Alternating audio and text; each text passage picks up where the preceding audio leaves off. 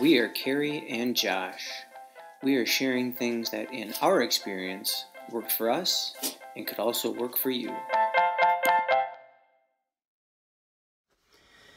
Alright, so here's the MAF update for the week for training. Pretty short one this week because just plodding along, keeping up with the process. Boy, I love fall weather. The cooler weather has rolled in, not freezing cold except for the earlier morning runs instead of the after school runs. All paces probably at or maybe a little bit below what they were last week, so always nice to get a little bit of a drop in my paces. My Saturday long run right at about the 8-minute pace, which is really good. I'll always take that for the longer runs. And so we will have a break from MAF training for this next week, which stay tuned for next week's video to see why there was a week break from the MAF training. Well, hello fall. Long sleeves are out. It's time for a Saturday 7.5. Back down on the trail. Way better than running in the city on the loops. Just something flat and fun. But it's brisk. Well, let's go for that 7.5. Alright, back to the start. Nice rolling along. A little brisk at the beginning into the wind, but you know, once you get rolling and you get warmed up, it feels pretty good. Not a lot of hardy Waconians out this morning. Usually you see a bunch of people out on the trail. I saw one runner and 2 bikers, I think, in the whole 7.5 miles. I think now they're going to start to come out more because it's a little better, but you know, we'll check here our pace. Hey, that's not too bad. 7.5 miles, an hour of running, 8 minutes and 1 second pace. I'll take it. I love fall weather. There are the lovely kind of sardines, chock full of good healthy fats. They will go into a bowl with some nice sauteed vegetables, a little avocado oil, and then we got some cabbage and cauliflower and zucchini, and we'll add a tomato. I like to throw in a couple scrambled eggs with it, and then yum. And there is the final breakfast bowl. I put on a little sauce, sometimes some veggie sriracha, sometimes barbecue sauce, and sometimes hummus. All three make for a delicious topping to the breakfast bowl. Alright, so my workout highlight of the week are these strange things hanging from the ceiling in my garage.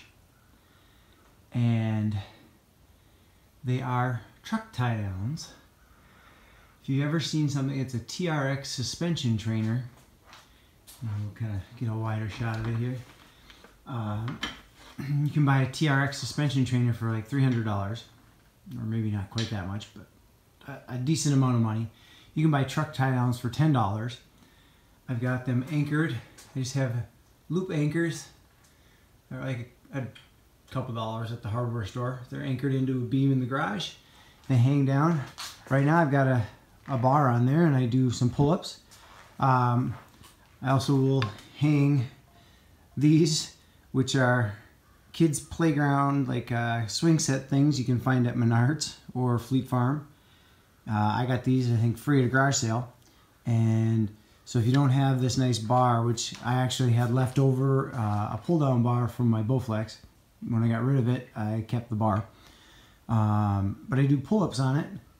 With these rings, you could do pull-ups, but I also will put a ladder across from me, and I will put my feet on that, and I'll do hangs. You can do all the TRX suspension trainer things. Instead of paying whatever, like $150 to $300 for it, probably I'm more on the $150 side. I paid all of $10, and it works great for so many different things. You can do flies, you can do dips, you can do so many different workouts. You can Google suspension trainer workouts and you've got everything there, all for $10, hanging from in the garage. And then what I do so I don't have them hanging down is I will take the bar off. I'll take this loop and I'll just loop it in and hook it up on top so that it hangs high and nobody walks into the bands hanging down, which would be annoying. So I hang them up. So that's the workout highlight for the week. Something cheap you can do for yourself in your garage. Make your garage gym work for you. This week's words of wisdom are going to sound a little hypocritical coming from someone who's posting on YouTube and other social media outlets with the blog and the video, but here goes. I was listening to a podcast this week, and I heard a saying called "Think like a bumblebee, train like a racehorse," and I really thought it applies well to athletes, but it also applies to non-athletes, especially in this age of social media. So we're going to start with the bumblebee. And so the reason you want to think like a bumblebee is NASA scientists thought they should research the bumblebees to see just how they were able to fly so well. And through all their research and all their trials and tests, they came to a conclusion that bumblebees should not be able to fly. They have fat bodies and little wings and shouldn't be able to fly. The only thing in nature is no one told the bumblebee this. So bumblebees have always believed they can fly, and they go about their business. So believe you can do something. So think like a bumblebee. You need to believe you can do something instead of saying I can't. You think of I can. How can you do something? Okay, believe you can do it. Okay, and then there's the racehorse. Now a racehorse, like any other athlete, they have training programs and training plans, and they have fancy technology. And in my research on this, they wear heart rate monitors and do all sorts of things that other top-end athletes do. However, when a racehorse gets to the starting line, it doesn't look down the line and go, oh boy, look at that athlete, I'm in trouble. Oh, I saw on Facebook that they were doing this crazy, insane workout. They don't compare themselves to other people. They take their training program, they put their plan to work, they go about their business. They don't worry about what anyone else does because they can't control it. They can control themselves. They go and they do their stuff.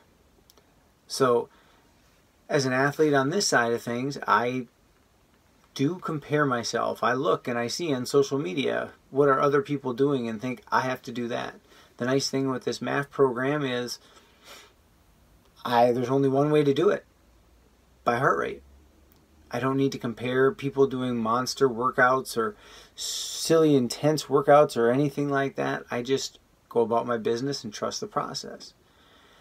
So that applies to athletes, but that also applies to others in this day and age where everyone is posting their best versions of themselves on social media. There's filters everywhere. So don't go out there and compare yourself to other people and feel like the grass is greener on the other side. Oh, look at that. They do less than I do. Woe is me. I'm not as good as they are. Have a goal. Have a plan, whether it be in athletics or not. Stick to it. And this week, think like a bumblebee. Train or work like a racehorse.